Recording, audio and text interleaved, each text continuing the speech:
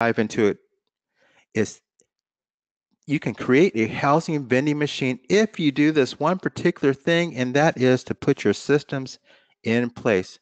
You got to put your systems in place. Let's talk about a vending machine that looks like a gumball machine.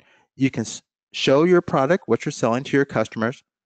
Your customers comes over and takes care of all the financial matters, okay? And the customer dispenses your product and takes it, and they're happy. All this time, you are nice and relaxed. That's the goal. You should be nice and relaxed during these first 3 steps. You get involved when it's time to count your money and to restock. Now, let's apply that same mindset to housing. How do you create a housing vending machine? Is you have to show off what you're selling. It's best to use really nice professional photos and not camera phone photos. Airbnb and all these other online travel agencies accept payment, so you're nice and relaxed. And there's all kinds of ways of letting your guests get in. There's Bluetooth locks, there's leaving the key under the mat, and the Wi-Fi locks, all kinds of systems. And this is what most hosts get right. Most people do short-term rentals, they get this right, but then they stop. They don't put any more systems in place. So when the guest needs a plunger, they have to call the host. And when they're looking for a reference on what restaurant to go, they have to call the host. There's no guest manuals, there's no systems, and they keep getting needled with questions.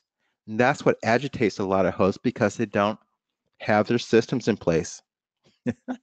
So that's the biggest problem. That's why people burn out in a couple of years, because of the lack of systems.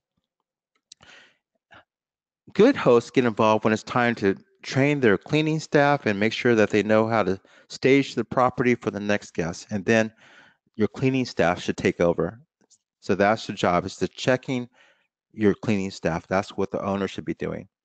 All right. Here's a case study. This is Jay Martin. Jay is, I met him, he's 31.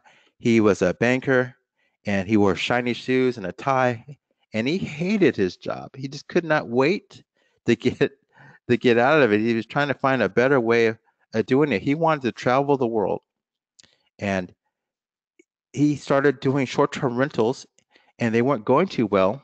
He's working in Richmond, California, and he reached out to me and he said, Al, I want to travel the world. I want to wear flip-flops every day, and I want my short-term rentals to do that for me, to fund my travels. And I wasn't ready to share anything at the time. I wasn't ready to share all my experiments, but he was just so laser focused on what he wanted that I said, okay, Jay, let's do this. And I looked over his operation, and I got back to him. I said, Jay, you really need to add some bicycles to your operation, because help people get from that listing that you have, your apartment, to the local BART station, which is the train that takes people into San Francisco. And he thought that was a crazy idea, but he did it. And he ended up making a big deal about his bicycles and showing them off in different photos and different places that you could go on the bicycles. And people started booking his place just for those $100 bicycles. He said that added $500 a month of net income to his bottom line, having those bicycles. So I remember he called me back. He said, Al, thank you so much, but that's not good enough. I need to earn a lot more if I'm going to travel the world. So I said, Jay, all right, I'm going to give you my most profitable secret. And this was at the time, it's not my most profitable secret anymore, but at the time, I said, okay, let's have you focus on serving traveling nurses, because they stay in town for 3 to 6 months. And that's what you need to do. You need to do these longer stays to maximize your net income. And he didn't think he could do it. He thought his neighborhood was too rough, and that the media was still advertising the terrible thing that happened in 2009. There was a high school homecoming gang rape event that happened, and that's what his town was known for. He didn't think he could attract nurses. And I told him, Jay, there's 3 extended stays in Richmond, 3 extended stay America hotels. And that means that you can do it. That's where they're staying. And we went round and around, probably 2 months, and he finally allowed me to do it, optimize his listing, help him out with that.